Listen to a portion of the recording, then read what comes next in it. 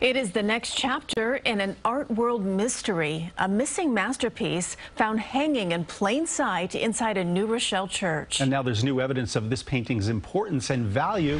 CBS 2's Tony Aiello has the story you'll see only on CBS 2. For 60 years, worshipers at Church of the Holy Family had no idea this painting, purchased in Rome by a former pastor, was a masterpiece experts thought had been lost. I could never forget my immediate reaction when I saw this painting. I was shocked. Aiello University art historian Tom Ruggio stopped to pray here in 2020, looked up, and had a revelation. I knew it was a Baroque masterpiece. A 17th century work by Italian master Cesare Dandini. Publicity and a showing at Aiello last year prompted many with old paintings to contact Ruggio, including a man in Spain who thought he had a Dandini too, a version of the same painting of the Holy Family with infant John the Baptist.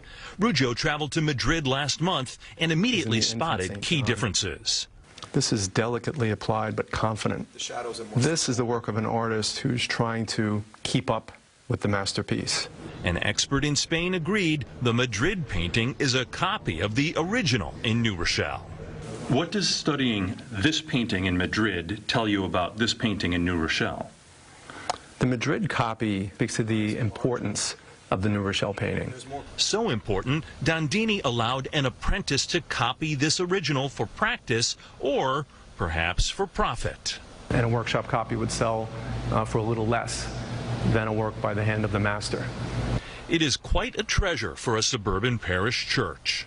People want to see the painting, they come to see it, they enjoy it. We keep the church open so they can come in and visit.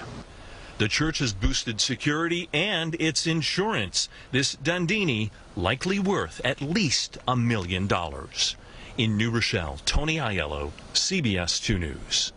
I guess the right guy glanced up at the right moment, right? Unbelievable. Talk about timing. Absolutely.